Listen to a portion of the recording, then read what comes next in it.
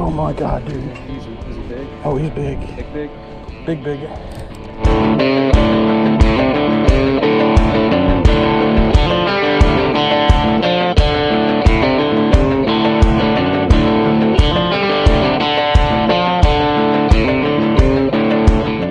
All right, guys, this is what we're dealing with. Holy cow. Woo! Nah. Oh my God.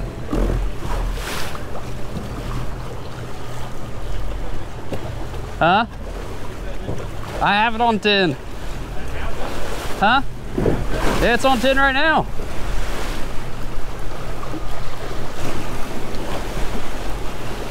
All the waves are coming in, so we're battling against them. Come on, baby.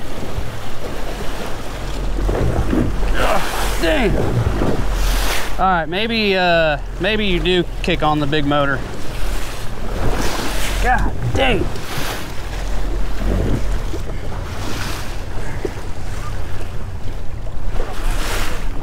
God damn. God damn. Holy cow, guys. Oh my God. Whew. Hope you guys can see this. I mean, you could surf on these motherfuckers. In that pocket, kind of near where they're parasailing. Oh, that's a big wave. Oh God. Oh God. Oh God. I saw that. Just don't overdo it. We'll just peter on. Main thing is if you're the big waves, like, yeah, this is dangerous. Yes, it is.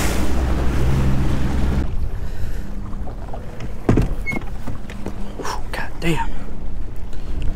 Oh God. All right, boys. The intensity is real.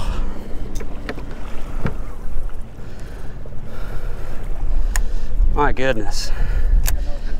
Yeah. This is different. Like this is different kind of wild here.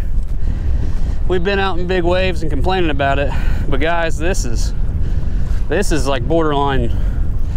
Yeah, borderline probably shouldn't be fishing, but we're gonna give it a go.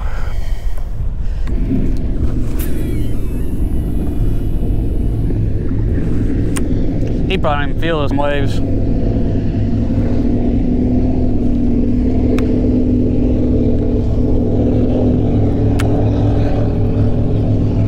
Big waves. Oh God, big waves.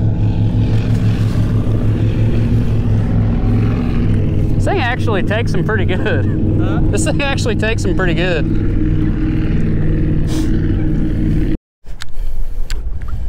It's small.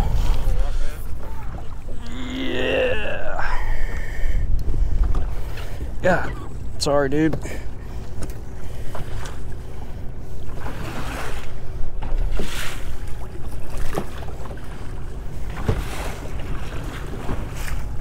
We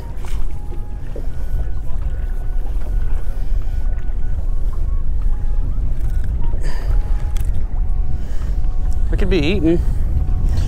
Little rock bass, guys. I've caught 2 of these today. Right here, putting in the work and not getting rewarded with the smallies. Oh, that's a good fish, dude. That's a good fish.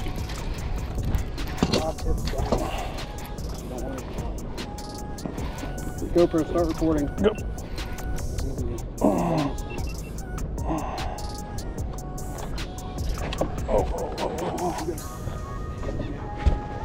Other side. Oh my God, dude. Is he big? Oh, he's big. Big? Big. I'll give him some drag here to work with. Oh. Dude, I haven't even seen it, so it must be huge.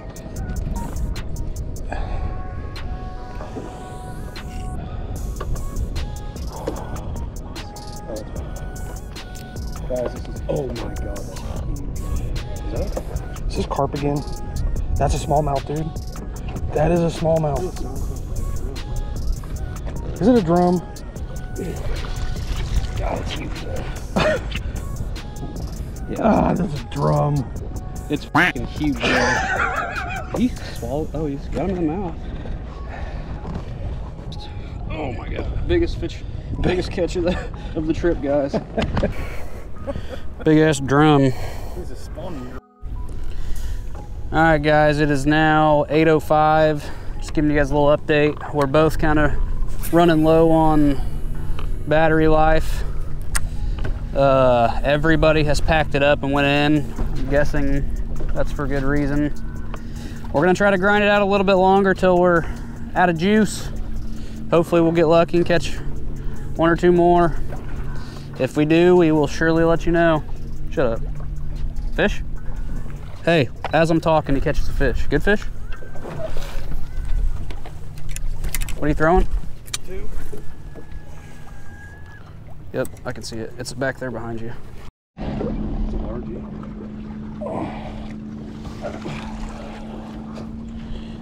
It's a good margie too. Couple and a half. Couple and a half. Hey! Solid fish. On the tube. Yeah, might as well. Guarantee you it's 2 1/4? Maybe 2 3/4. I'm saying it's 2.8. 2.5, right? Yeah, it's 2.8. I'm gonna go 2.4.